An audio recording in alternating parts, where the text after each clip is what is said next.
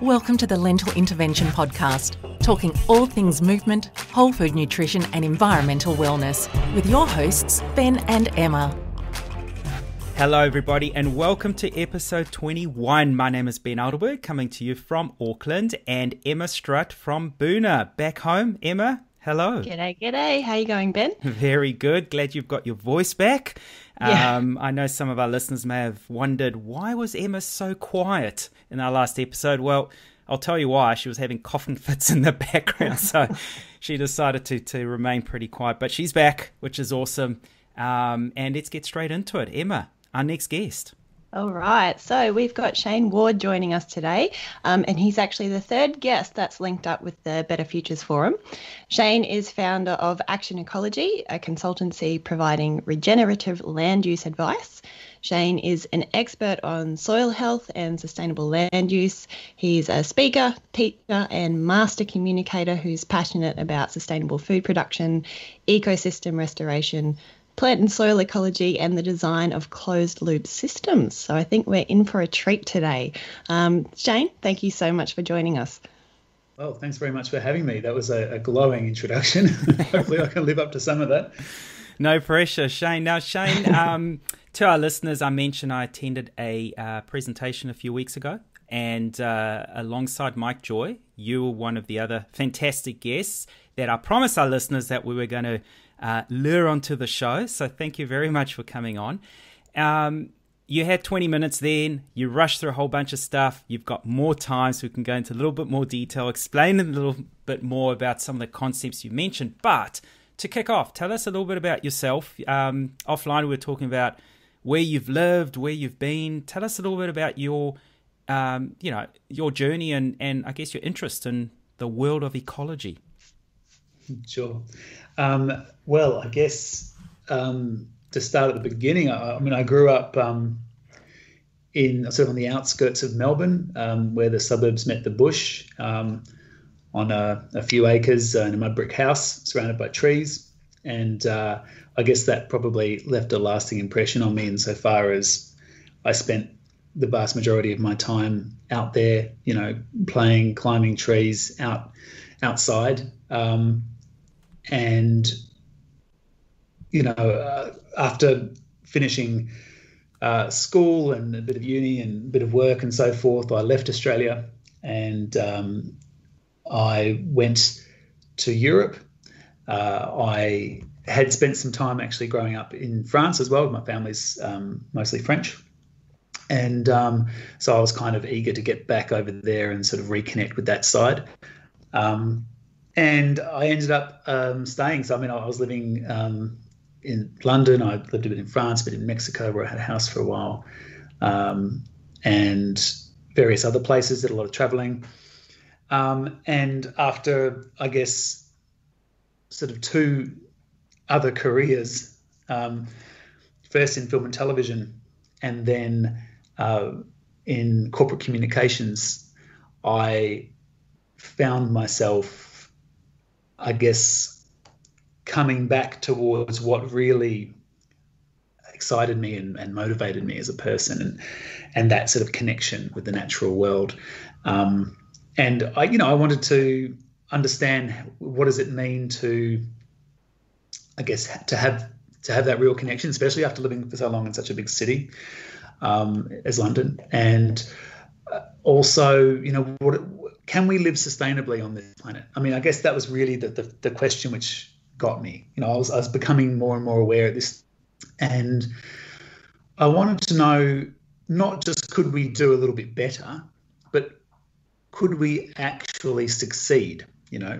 Could as a species, could we actually exist on this planet in a way that was truly sustainable, that we could do forever? And I guess I got kind of a bit obsessed with the question and trying to find out whether that was possible or not. And actually, it was a bit harder than you might think, because when you go out there and you look at, all the great ideas for things that we can do, a lot of them are just focused for doing better and don't concern themselves with actually answering that fundamental question of if it's actually possible for us to exist on this planet in a sustainable way. So that, long story short, I managed to find out the answer is yes. And that once you realize that kind of changes everything. I mean, it it makes you, made me then wonder, okay, well, how? What does that look like? What's involved? What are the things that allow us to exist within those planetary limits, and what are the things which tip us over that line?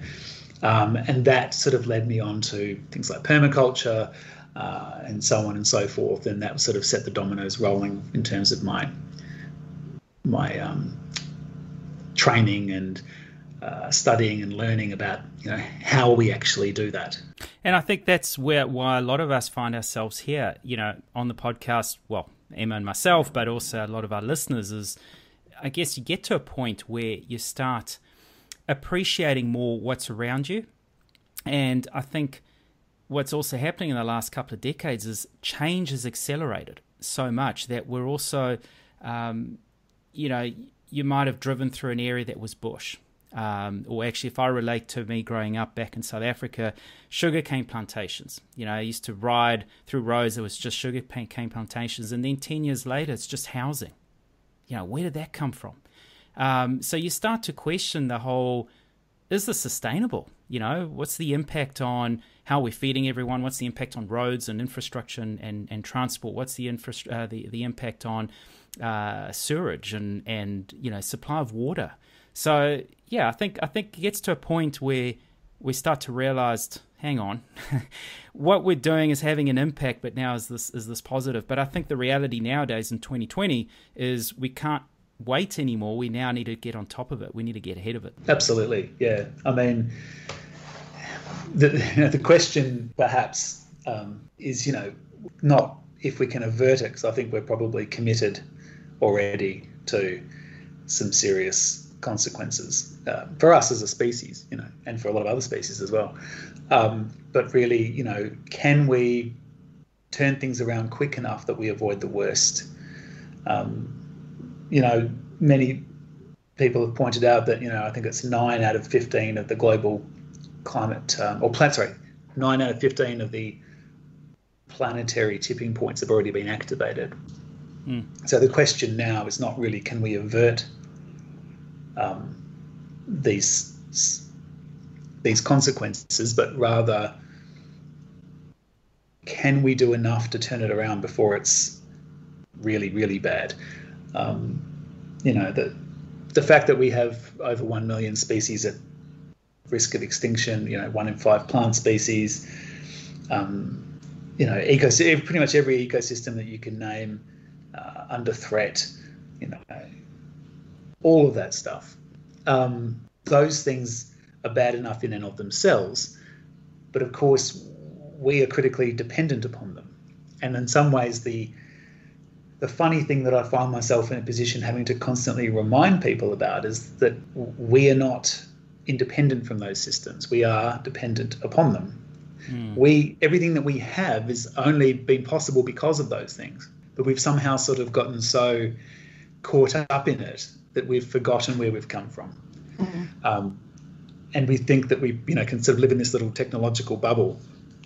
And I can understand why people feel that way, because I used to feel that way too. I just didn't make those connections. So it's not that I blame people for thinking that. It's just that I find it odd that once you realise it, you reconnect back with that. You understand and you realise how connected we are. You think it's sort of perverse that how quickly we've been able to forget how dependent we are on all these things that we are destroying.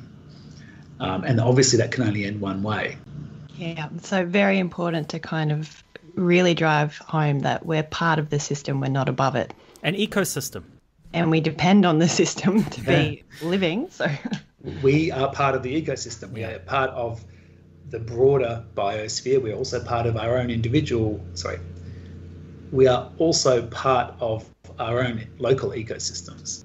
We are very obviously prominent actors in those ecosystems. We engineer those ecosystems, we modify them. And you talk about the 9 planetary boundaries that we've, activated, but 2, if not 3, we're already in the red zone, aren't we? So it's phosphorus, nitrates. We haven't just activated. We've actually already started going into beyond. Not a point of no return, but we've exceeded some of those limits already. you're right about the limits, absolutely. I mean, I think what I was referring to more specifically, though, was the tipping points that we have. So things like, for example, melting Arctic permafrost and thawing of glaciers or sheet ice, et cetera, et cetera. Those are things at which point... So see, those are things whereby once you reach a certain level, they become what we call a positive feedback loop. So these things they become runaway. So, you start melting Arctic permafrost, that increases warming, which encourages more melting of Arctic permafrost. Do you understand? Yeah, So at a certain point, we can't do anything about that anymore. We tip it, but once you tip over that first domino, you can't take it back. And so this is why climate scientists are so alarmed, and why the calls to do something have become so much more urgent over the last few years, because there is this recognition, and there's just, an enormous mounting pile of evidence showing that if we breach some of these thresholds, we can't just say, oops, I'm sorry, and fix it. These cannot be fixed. Once we start those things, that's it. It's out of our hands. At that point, all we have left to do in regards to those processes is sort of try and prepare for the worst, or reduce the amount of damage, right? So that's why it's so important that we don't exceed those thresholds. And they're all different, and it's extremely difficult to be able to say precisely where they are, because these are extremely complex systems and they're connected to everything else. We've got a pretty good idea, but the point is not really, whether it's point this or point that. That the point is, in fact, that we have an idea of where those areas are, of when we start getting really dangerously close, and we must stay away from them. So when we talk, and of course, climate, the warming of the climate, the breakdown of our climatic systems, our ocean currents, and all this kind of stuff are, hugely problematic, because they then exacerbate everything else. But for some reason, there does seem to be quite a lot of inertia. Yeah. So that kind of flows into what you do in your role at Action Ecology. Can you talk to us a little bit about that and the ways you're kind of combating these issues? Sure. I mean, I think the more I think about it, the more I come to the realisation that Action Ecology is ultimately about connecting people with knowledge. And I do that in different ways, or different levels. Sometimes it might be working with a farmer or a landowner, land manager somewhere, who may have a specific problem, or they want to know how they can do better. It could be someone who's got a piece of land and they want to know how they can be self-sufficient. It could be any particular situation where they feel they'd really like to understand how they can work with their landscape better, how they can understand the ecosystem processes that are going on, and how they can change what they're doing or how they're doing it so that their land gets better over time, not worse.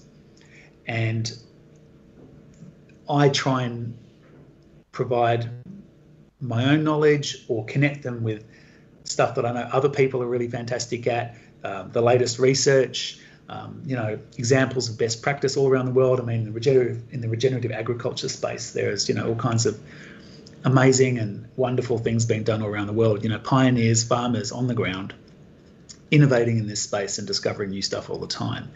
And I think, it's really important to understand what the scientific literature is telling us, what the latest research is showing, but also to appreciate that in this particular area, the innovation is really actually happening out on the farms. It's not happening in the labs.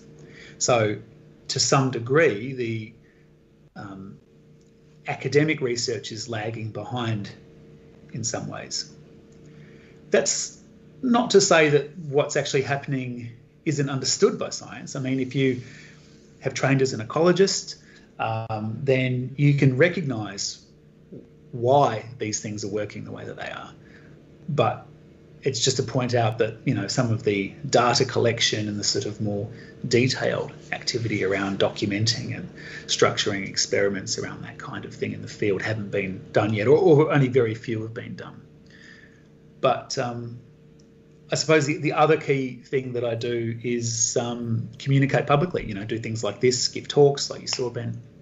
And again, it's about connecting people with knowledge. I guess I just try to do whatever I can that's helpful to help people understand that in order for us to have a permanent society, we need to have a permanent agriculture. That there is no other way around that. Yeah.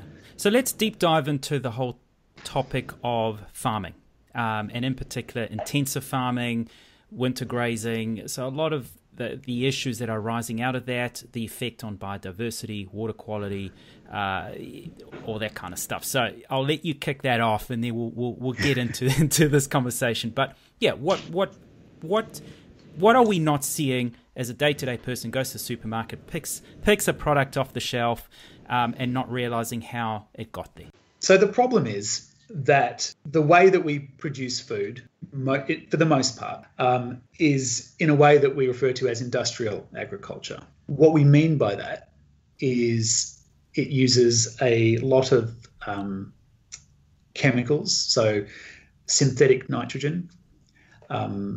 We see a lot of biocides, such as insecticides, fungicides, herbicides, pesticides, etc.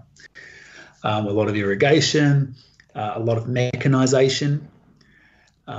So, the machines use a lot of fossil fuels. The synthetic nitrogen fertiliser is an extremely energy costly process to produce. And all of this is in the sort of service of trying to produce as much food as efficiently as possible and as cheaply as possible. A large part of this is driven by in the retail space, certainly the supermarket food system. But, more broadly speaking, this sort of food commodity markets are, often what we would sort of call relatively, low price. It's not like, when you go to your local food market, you buy a sort of, artisanally produced honey or something, you're paying more for that than, a soybean that's been produced on, 1,000 hectares, it's been laser leveled and, combine harvested and all that sort of stuff. So there are kind of different ends of this food producing spectrum. The problem that we have is that when you take a landscape and you look at it in terms of, well, how can I achieve the highest yield possible?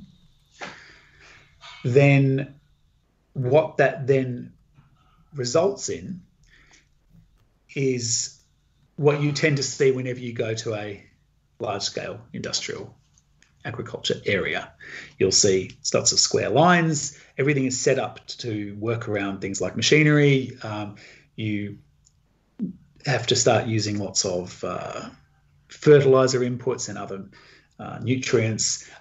You have to manage all your pests with poisons, and you need to sort of reduce or simplify everything in that landscape to be as straightforward and uncomplicated as possible. Because natural systems are messy insofar as there's lots of different things going on, there's lots of species, they're all doing different things at different times, and they're not necessarily what we would call optimal from a production point of view.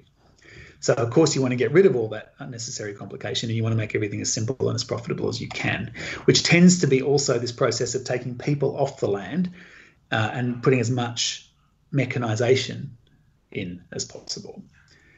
So that's the kind of industrial approach. You have a pattern that you impose upon the landscape, and that pattern could be, I'm growing row crops, or I'm going to be growing tree crops, or I'm going to be grazing livestock for beef or for dairy or whatever. But there is a kind of a pattern, if you will, a sort of an organising idea of how you can do that, which is very industrial. It's like a production line.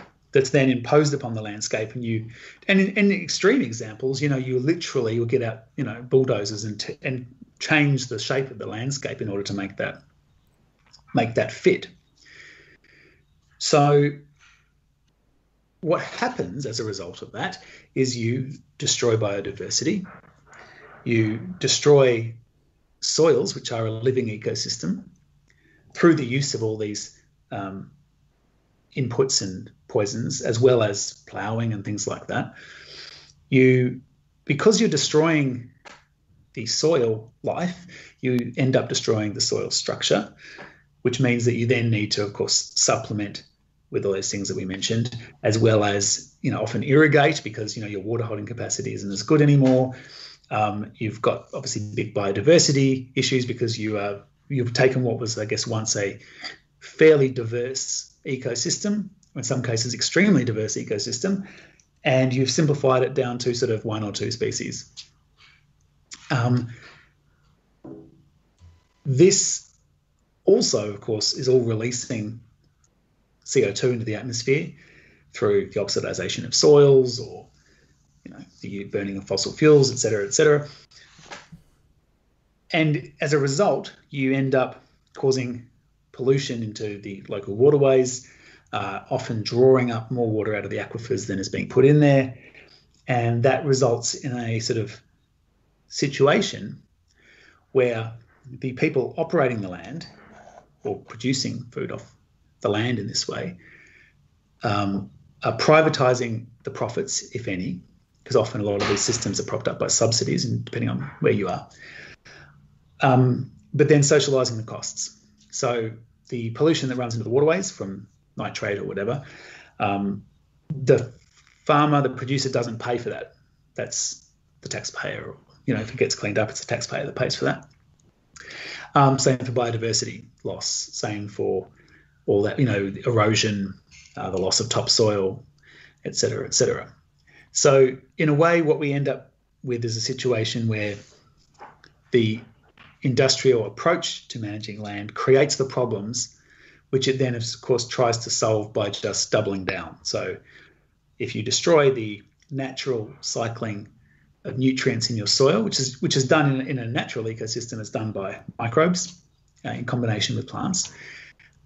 If you destroy that through plough and nitrate, etc., you then find that you need to put more fertilizer on to get anything to grow, which kills more, which then requires more, and so you see that we get into this cycle. It's a bit like crack for plants, basically, So, and it's it's the same with the erosion. The more you damage the soil, the more it washes away. The more that soil starts to become the way that it is viewed in this system, which is essentially just something lifeless that keeps plants upright and soaks up nutrients. Because by doing that, you've killed all the life in the soil. So your topsoil runs off. Again, you don't pay for that, but then you then have to just keep putting more stuff on, and it becomes a much more expensive enterprise. Just one thing. Basically what you're saying is chemical fertilizers are masking the problem of degraded soils. But I just want to, if you may, just explain a little bit more about the relation between carbon or carbon dioxide and soil, because you mentioned that carbon is released from the soil.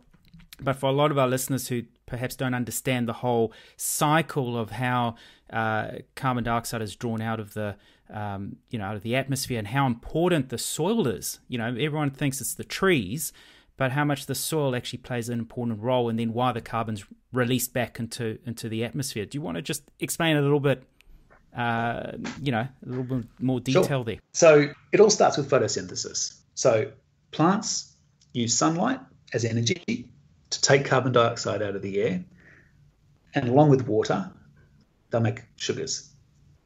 And they use that, so it's taking solar energy and turning it into chemical energy in the form of sugar. Just like, you have a great big hit of sugar, you're full of energy, right? It's because that sugar is containing chemical energy.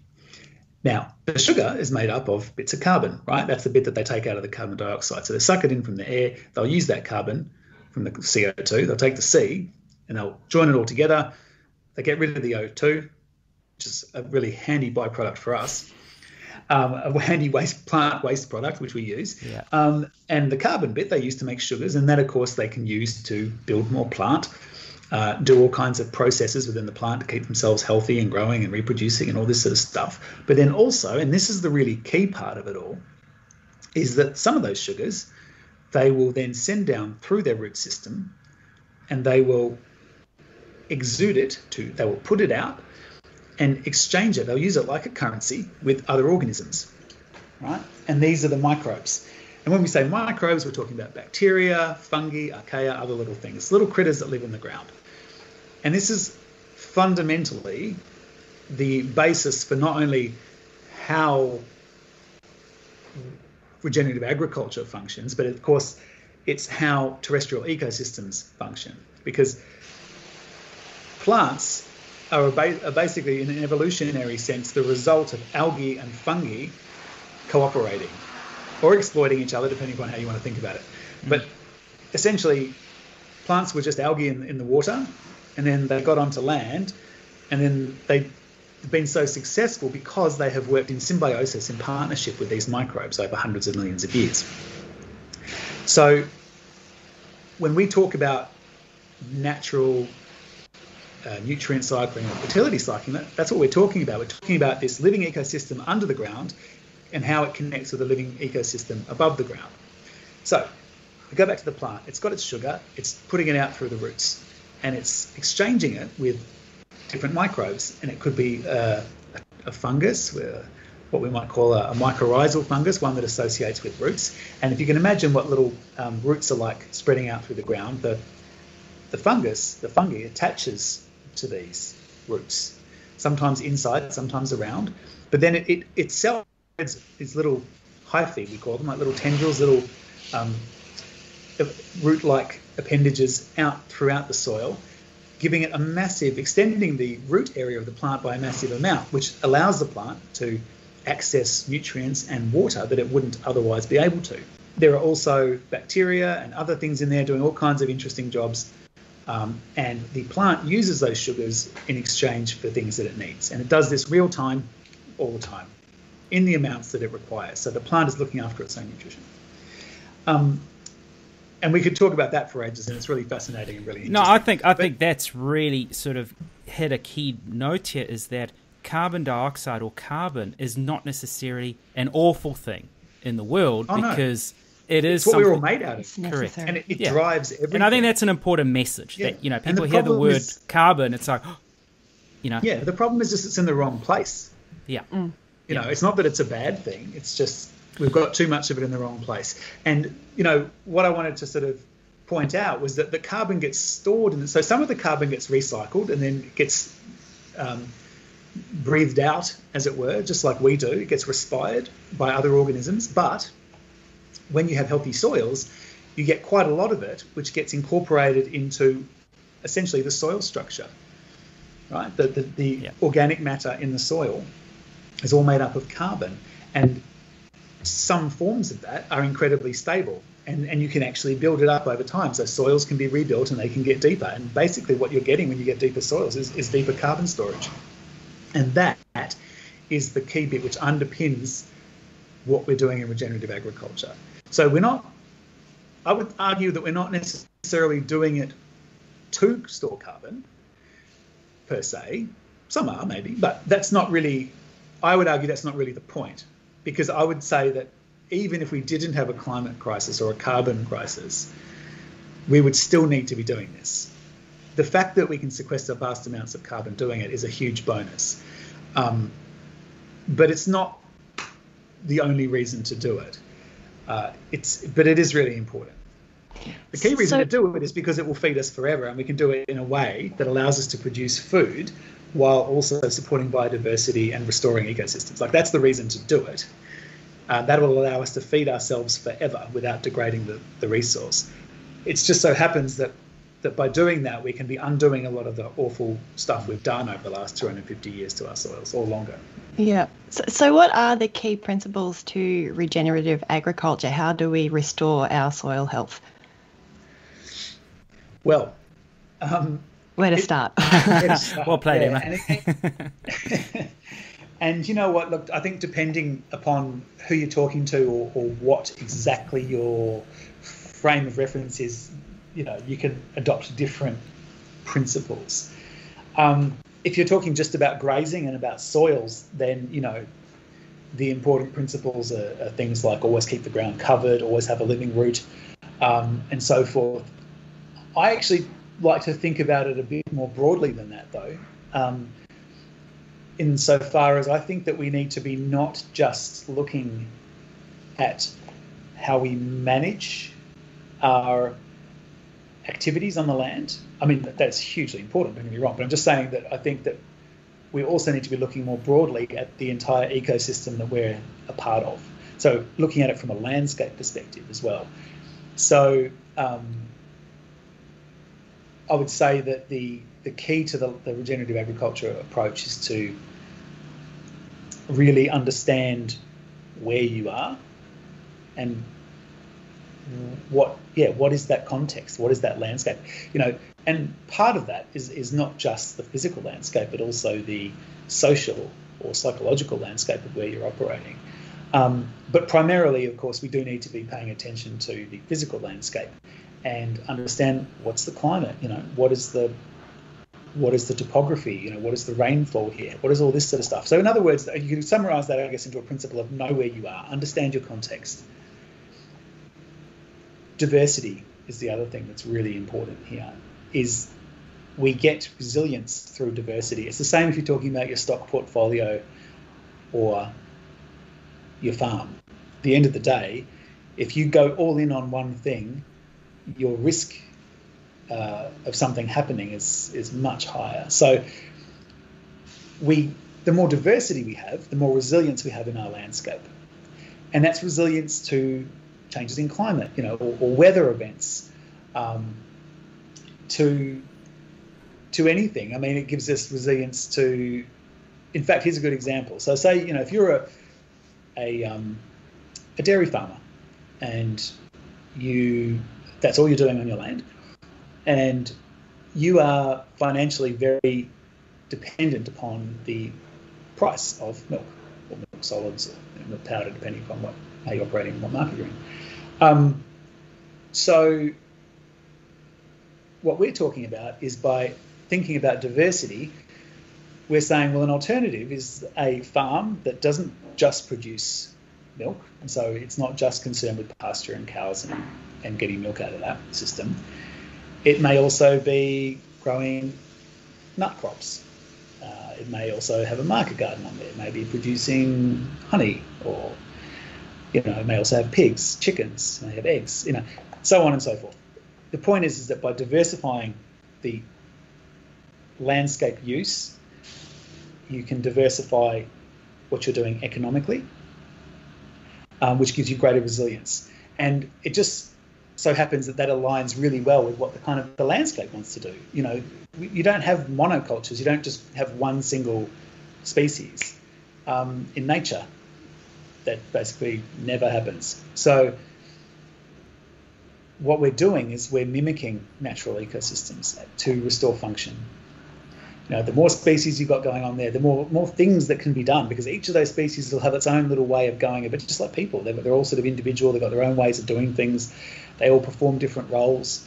And the more you have in there, the better off that landscape, the healthier that landscape can be. I think when we look at, in particular, Australia more so than in New Zealand, but New Zealand's also got its own issues, especially with winter grazing. But in Australia, with the ongoing significant amount of deforestation, resulting from that in many parts, the desertification.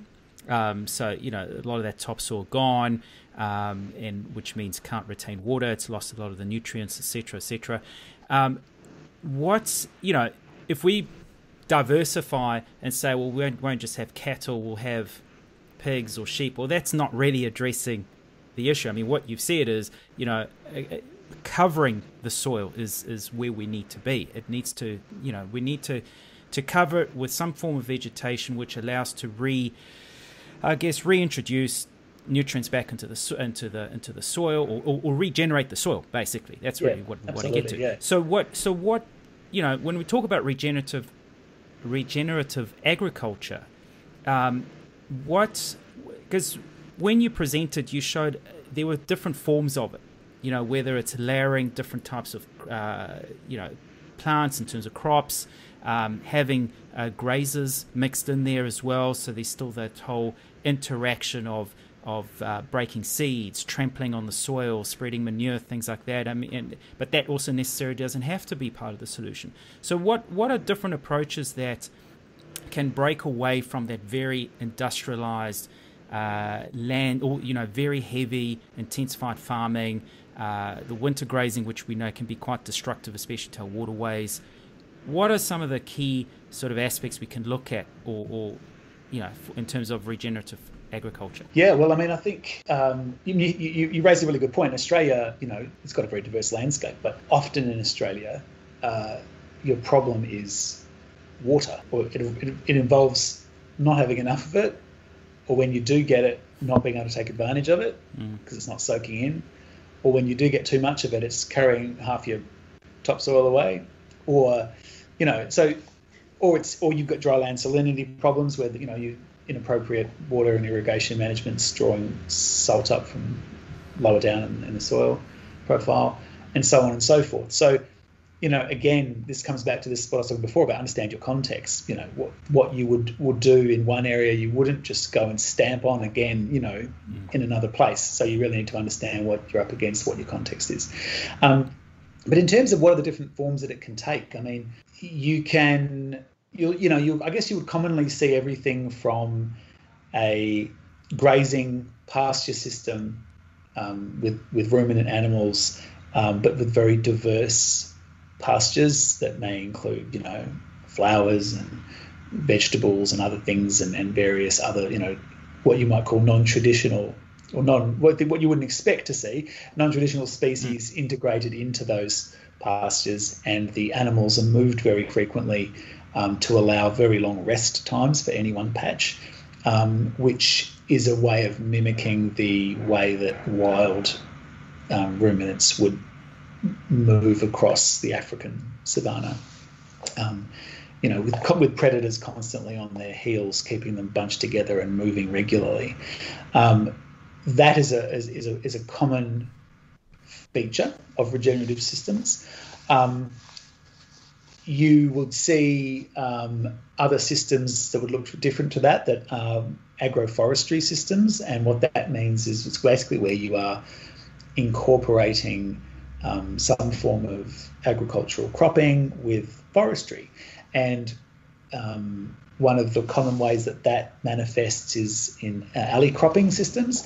So you'll find that you'll get a big row of trees, and then depending upon how it's been done, you may then underneath that have some sort of lower trees that naturally grow smaller, and then under that you may have some shrubs, and then something else under that, and then you'll have a laneway where you might have crops, annual crops or perennial crops, and then some of those laneways may also have grazing animals in them, which are rotated through, and so forth. And the other thing you can also find is silver pasture systems, which is similar to agroforestry, but you would tend to have sort of individual trees spread out a bit more widely spaced, with grass growing in between, and then so that's sort of mimicking a sort of more open forest savanna type system.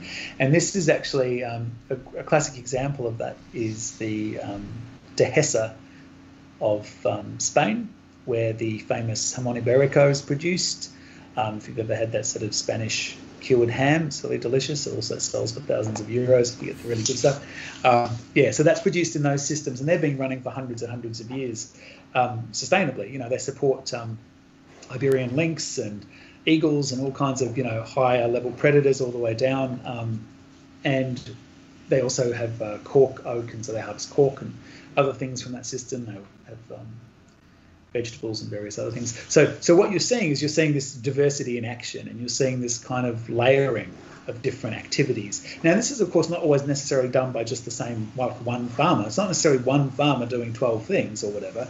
You may have overlap of people running different enterprises off the same patch of land at different times of year.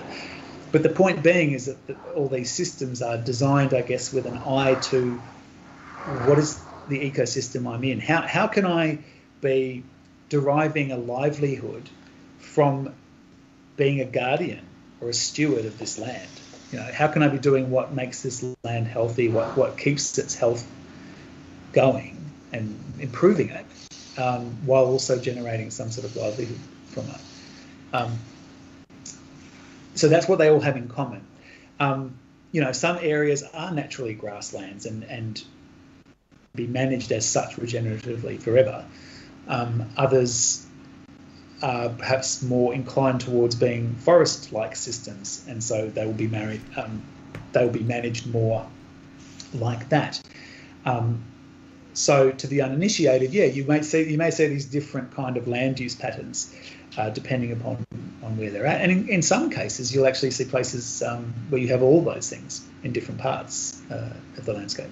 So regenerative agriculture is different from the way that we usually do things, because we are shifting from imposing simplicity onto the landscape to managing the complexity that's already there. Or that should be there. That should be there, yeah. The complexity that exists in nature. So we want to manage that. We want to embrace it. And essentially, I like to think of it as a kind of a process of waking up and kind of realizing that we live in a complex world, and that to sort of act otherwise is a bit of a delusion, really, frankly.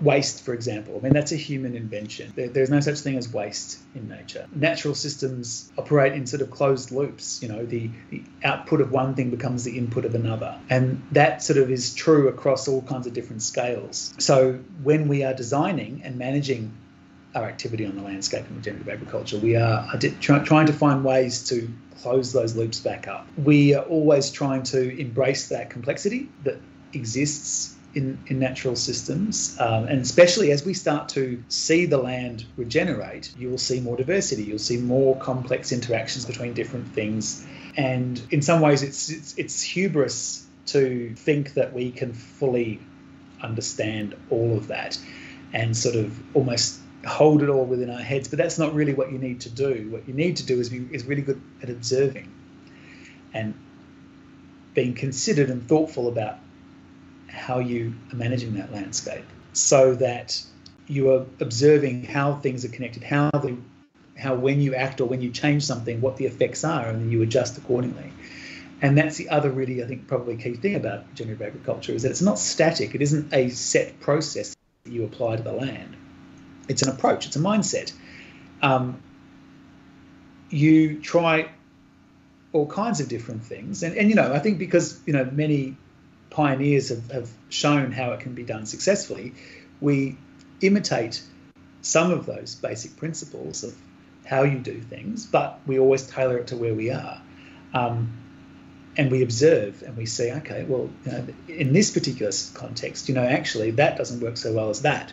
And so when we do that, this happens, and that's good, and that wasn't so good. So next time we do that, we're going to, and so this never stops. You're constantly adjusting, constantly. It's a dynamic environment, basically. Yeah, that's it, because the environment's never the same. Yeah, and so it's growing, we're growing with it, and we're on in a kind of a dance together. And the other thing, I suppose, is also having a bit of an awareness of pattern. So instead of, like I said before, taking an industrial, simplified, mechanistic,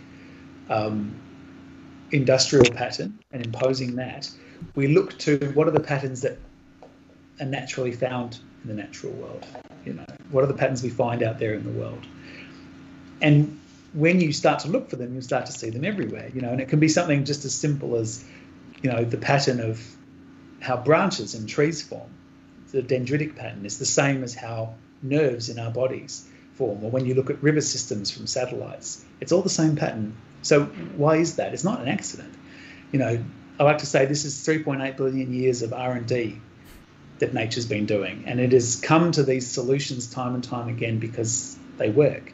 So again, it's about sort of opening our eyes and seeing what's around us rather than closing off and sort of putting our head down, eyes down, and just trying to sort of bullheadedly enforce something onto the land, trying to force it to work. And in some ways, we've gotten away with that because we've had 250 odd years of fossil fuels, right? We had the energy to force it to our will, but we won't have that anymore.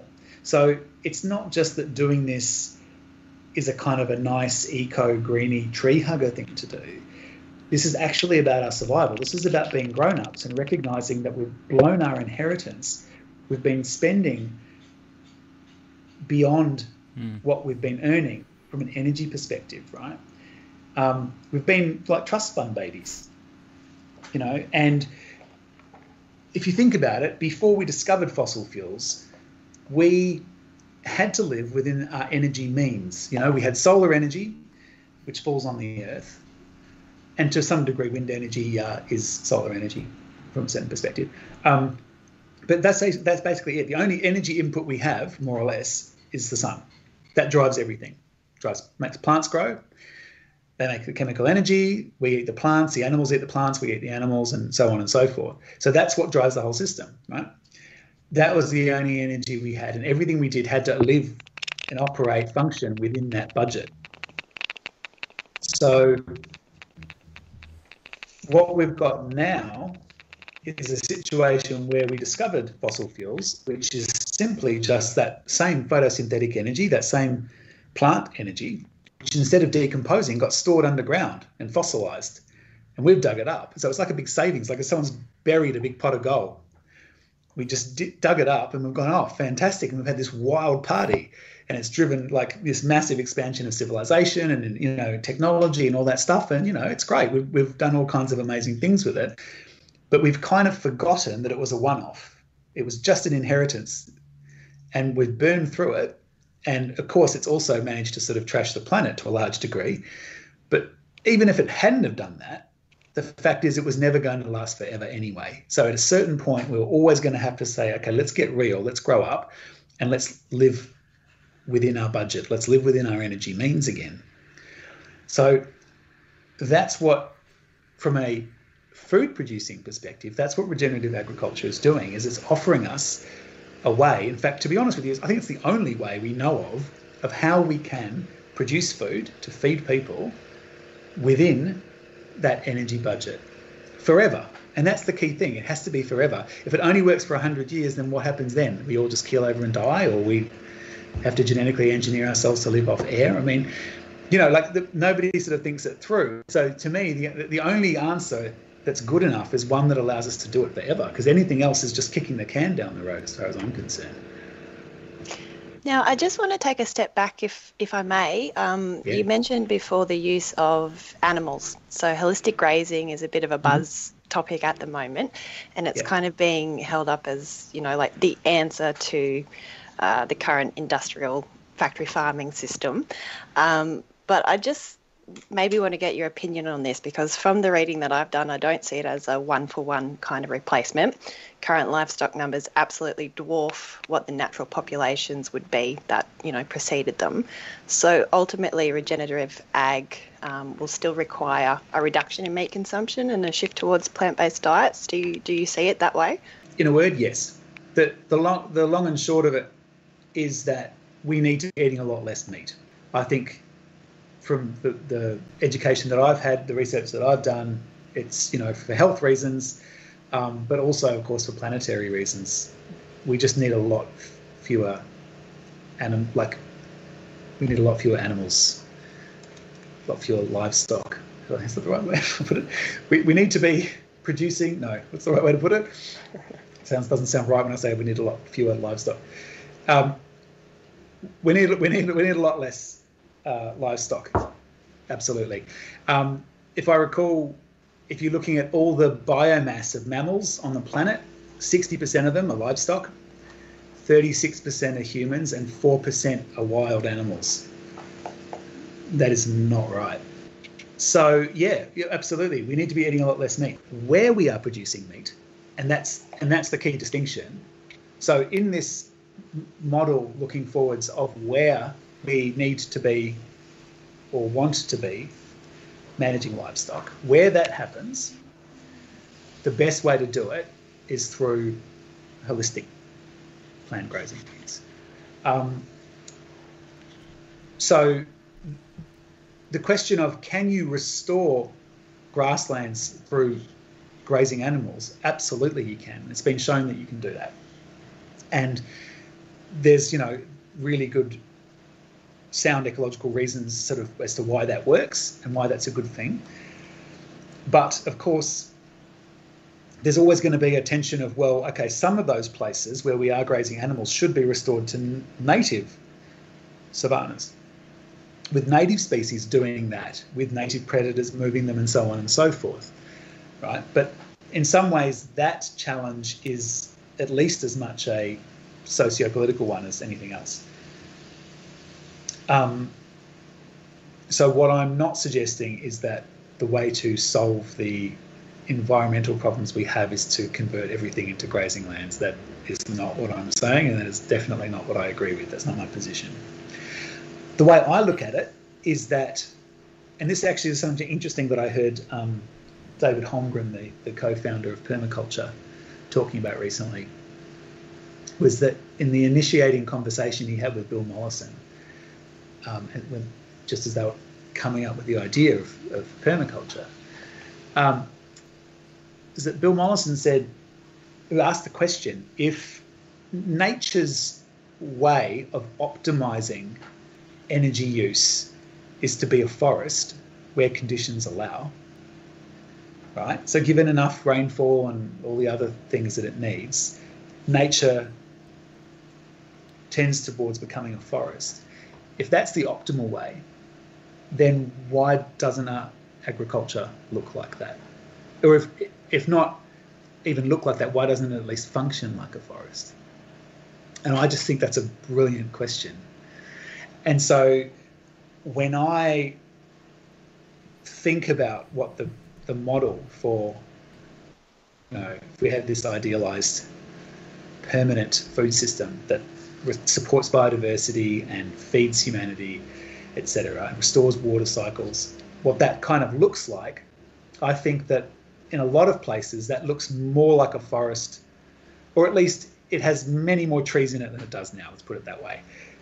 It doesn't always look like a I don't mean a closed canopy forest, but what I mean is that, the forest is a spectrum. So some of them are more sort of open forests with trees spread out. Some of them are more dense. Some of them, like we talked about, you might find a sort of an agroforestry thing where you're talking in rows and you can be having crops underneath that need lots of sun. And there's lots of different ways to approach this. But I think that there are very few grazing landscapes that wouldn't benefit from more trees in them, and that wouldn't benefit from a shift away from just solely grazing towards more integrated land use.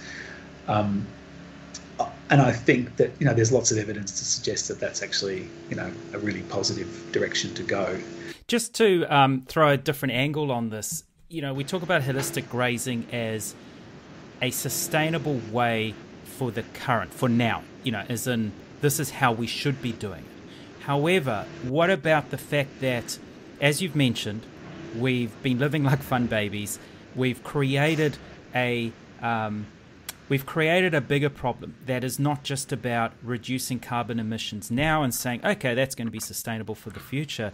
There's now the concept of the legacy load of carbon. So just changing a way to make the now better is actually not enough. We've also got to make up for the damage we've caused in the last, 40, 50 years of this shift of industrialized agriculture. So do we not need to go more extreme to get back to where we should be to then find that balance? Yeah. So this is a really interesting question. I think that in all of this, there is a kind of a balance between identifying a kind of goal for the direction we need to be heading in, and that's like what I've been talking about, this sort of more idealized set of principles, or whatever you want to call it, a kind of a picture, a vision of what a truly sustainable food system might look like. But recognizing that we're not there today, but understanding the kinds of things that should be in it, or need to be in it, or can't be in it, so that we can make an informed decision about what direction we head in today. Then there's the question of well, how do we get there, right? And what are the sort of sensible steps to take? And this is where I think that things like holistic plant grazing play a much bigger role, because if someone's grazing right now, then there's a good chance that what they're doing probably isn't that sustainable. Now, the point to make here is that ecosystems are never static. So they are either regenerating naturally or they're being degraded. That can happen quickly or it can happen slowly, but it never stays still. So you could say, oh, yeah, but what we're doing now isn't that bad. We've been doing it for 100 years. And it's like, okay, yeah, that's true. But is it getting better over that 100 years or is it getting slightly worse, right? And most people don't tend to think along those lines. So they can sometimes believe that what they're doing isn't a problem just because it may be degrading at a rate which is not on their own timescale. So the reason why that's important is because when we're talking about, okay, well, we've got grazing land now, we need to be switching it towards a way of managing that will actually make sure it's regenerative. Right? We know that it's easier to point out the ones that are just trashing it at lightning speed. But then the closer you get towards the sort of very slow end of things, the harder it sometimes can be to say, oh, they should probably shift.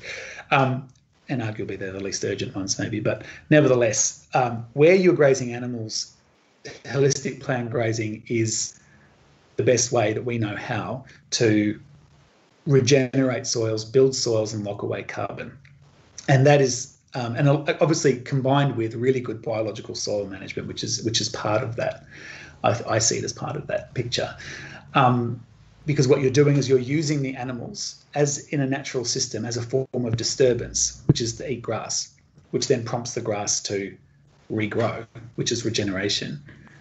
And then as long as there is sufficient rest time, you can have a net benefit where the roots get deeper, the soil gets built, the microbes come back, it holds more water, which allows the plant to grow better, which helps build biomass, which allows them for more grass, which allows for those herbivores to have something to eat, and you never require any inputs. It was regenerative. You can actually regenerate a landscape doing this, as has been demonstrated in many places. And so therefore, as a kind of sort of short to medium term carbon sequestration tool, it's very strong. But forests could be more impactful, couldn't they? I mean, if we look at how much land is being used for grazing, what if we took a portion of that? So we're not saying let's get rid of grazing. There's two things here. Yeah. One, there's complicated carbon accounting, some of which I think is it's a bit questionable insofar as, when you are counting carbon, I mean, not to get into the detail of this. I'm not talking about pine forests. I'm talking about reintroducing native forests. Just the difference between soils and trees. Yeah, when you are counting carbon, usually, often what I've seen is that the kind of accounting that they're doing takes models from forestry, which is only usually concerned with the above ground portion of the tree, not the roots and not anything else. Yeah. But that being said, there are also much better models in use which do take into account, but they make an assumption. How big is the root system? Now, my question is, do we really know in a lot of cases? And where we think we know is that based on plantations where we get often underdeveloped root systems or only a very select number of species versus natural systems and so on and so forth. Is that counting root exudates that plants are putting out, which is also carbon? What does that translate to in terms of microbial biomass and the carbon accounted for in that? Blah, blah, blah, blah, blah. It gets really complicated. So I try to stay away from all that stuff as much as I can, and simply say, why not have both? So how many trees can you put into a grazing landscape, right, before it starts to affect the grass productivity? Now, in some cases, numbers that I've heard thrown around is 30% canopy cover before you start getting. So already that's without even telling anyone you can't graze anything. You can get a significant number of trees onto those landscapes already. Now, to me, that's already a win-win, right? No one's losing anything there. Everyone's winning at that point. Clearly, though, if you can actually get better production, just from a grazing point of view, if you can get better production and better health off a smaller piece of land, or at least a less intensively managed piece of land, that means you can also start to retire more of that into native, or regenerate in sort of more rewilding type place, which allows more sort of conservation outcomes from that, and so on and so forth. So I kind of don't even like to talk about trees or grazing. I try and say let's do trees and grazing, but definitely more trees. I think we can, and I think that what you will probably tend to find is that as you increase the trees and you then increase as well the potential for other income streams, the need to rely on having as bigger herds of livestock reduces. And then their role starts to become, how can they enhance the system rather than how can I make the most money out of them, right? Because if your only job is to make as much money as you can from grass and cattle, then it's in your interest to make everything about grass and livestock, right? Yeah. But then when your objectives shift towards how can I make this the most resilient, healthy, diverse system that I can, of course I get economic benefits from doing that as well, then the equation shifts and you don't necessarily need the same numbers anymore. So I think that there's lots of potential benefits that can be had through going down this path before you even get to a kind of a contest between grazing or not grazing on the existing grazing things. Does that make sense? 100%. Yeah. It's like you say, it goes back to achieving a balance, time and place of where you are, because depending whether you're in New Zealand, Australia, and Africa, and the Americas, it's all circumstantial, and you've got to work in with what's around you. To flip it around, if the only way we could do it was to have a conversation where we have to go around to 60% of people grazing and say stop grazing and plant trees, I would say that's a dead end. Sure, that's not sustainable. Yeah, it needs to be stepping stones. Correct. A quote of yours, now please correct me if I got this completely wrong, because this is me taking notes in the dark when you're presenting, but you said we owe our existence to a thin layer of topsoil and the fact that it rains. Is that right? Did you say that? That's right. I did say. And I absolutely love that quote. Now, that's a little lead into a documentary on Netflix that has just very recently been released called Kiss the Ground. Which basically it's all about the soil, isn't it? Now, any key outtakes on that? Is it worth the watch? Is it a lot of greenwashing? Do you think there's a lot of truth? Do you think there's good hope? Any just very high level. Yeah, I think it's a great film. I was really pleased. I've seen quite a few documentaries in this space over the years, and I'd say this definitely stands out as being one of the best for sure. What I loved about it was that it really highlighted how important soil is, the fact that it's living, which seems obvious to some, but it is not obvious to most. It's a living ecosystem, and it really does underpin everything. I mean, literally everything. Our entire civilization is dependent upon it. Without living soil, we don't have a future.